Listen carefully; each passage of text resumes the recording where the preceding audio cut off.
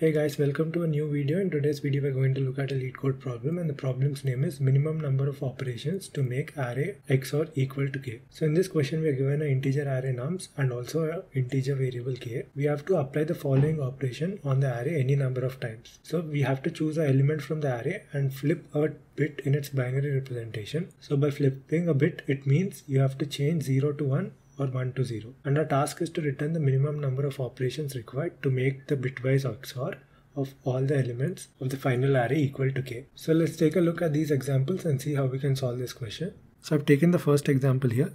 So first let's start off by forming the XOR of all the elements. So 2 XOR 1 XOR 3 XOR 4 is equal to something. So let's find it. So let's find XOR of 2 and 1. So let's represent all these elements in its binary format. 2 can be represented as, use the 8421 code if you need help forming the binary representation. Set 1 wherever you need it. For example, if you need 3, you set at 2 and 1, and 1 is 0 0 0 1. Now this is the XOR table which I have taken for reference, and we have to calculate the XOR. 0 and 1 XOR is 1. 1 and 0's XOR is also 1. 0 0 is 0. 0 0 is 0. And this is represented as 3, right? So XOR of 2 and 1 is 3. Now we have to form the XOR of 3 and 3.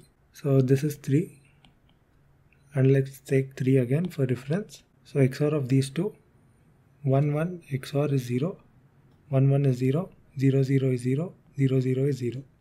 So this entire thing is 0. So 3 XOR 3 is 0. Now we have to find XOR of 0 and 4. So this is 0. Let's take 4. 4 is 0 1 0 0. 0 0 XOR is 0, this is 0, this is 1, and this is 0. And the entire thing constitutes to 4. So XOR of 0 and 4 is 4. So finally the entire thing's XOR is equal to 4. Now we got the XOR of the entire array. Now we have to make that XOR, which is 4, equal to k. Let's write 4 in its binary format, so which is 0 1 0 0, and 1's binary format is 0 0 0 1.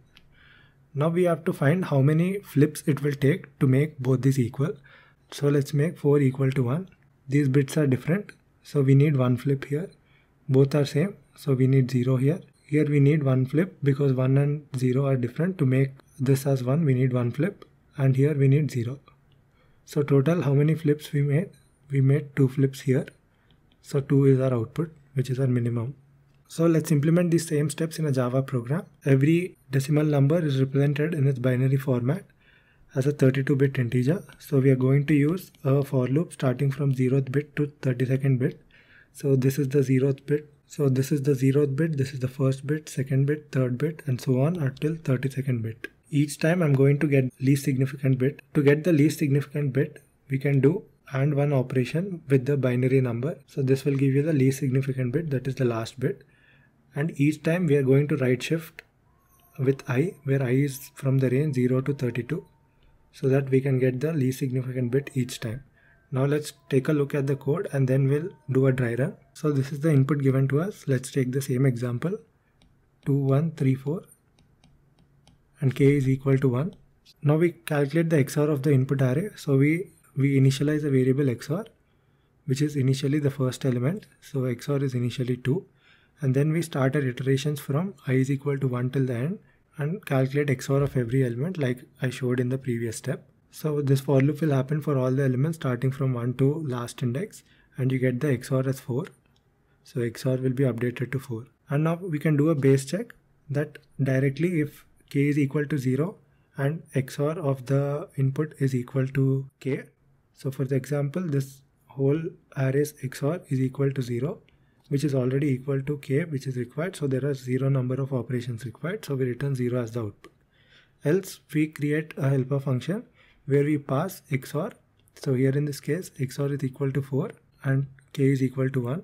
So we write a helper function which will return an integer and find the number of flips needed for these two numbers in the binary format. So x is equal to 4 and y is equal to 1. Now let's represent this in the binary formats. So these are the binary formats. Now I create a variable diff bits to count the number of operations we need. So as I said, we iterate. So this is the 0th bit, this is the first bit, 2nd bit, 3rd bit, and so on. For an integer there are 32 bits. So I'm using a for loop starting from 0 to 32. So I will start from 0 until 32. So this for loop will run for 32 times. And I'm getting the least significant bit of x. So this is x, right? And this is y. X least significant bit is equal to 4 right shift, I is equal to 0 initially, and of 1 will give you the least significant bit, that is the rightmost bit. And in each iteration I'm shifting 1 bit to the right each time, is equal to 0, and y's least significant bit is equal to 1 or 0 and 1. 1 right shift 0 and 1 will give you 1. We check if both are different. Yes, 0 is not equal to 1. Both are different. So we increment diff bits variable by 1. So this was initially 0. We add 1. And in the next iteration, right shift will happen. So I is equal to 1, right? So I will become from 0, I will become 1. For a right shift operation, so if this was initially, and right shift of 1 will give you, we send 1 bit to the right each time. So we get 1, 0, and we add a 1 to the left. So this will become this. So these will be removed, and now these are the least significant bits. So both are 0. 0 is not equal to 0. This is false. So this will be skipped. Now in the next iteration, I is equal to 2. We have to change the value of I. So these will be eliminated now, and we check these two as least significant bits. This is 1 and this is 0. So for x it is 1 and for y it is 0. We check if 1 is not equal to 0. Yes. So we increment diff bits by 1. And in the next iteration, we eliminate this and pick these two since I is equal to 3. And in this case, both are zeros. 0 is not equal to 0. This condition fails, so this will be skipped. And in the next iteration, I is equal to 4. But here in this case, rest of all the elements from 3 to 32 are zeros, right? Because everything else is zeros. So there won't be any change, and diff bits will remain as 2.